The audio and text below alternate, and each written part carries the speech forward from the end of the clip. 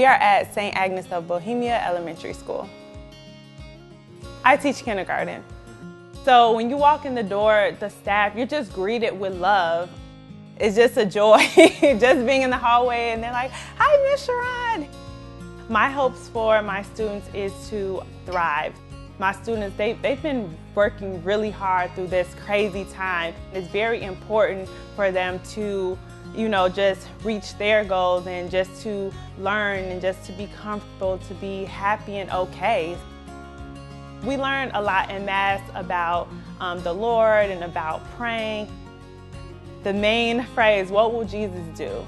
And I use that a lot for my students, and they really grasp and they really do think like, oh, he would be nice, or he would keep us safe. So I love using him and using love and family and Jesus Christ in the classroom.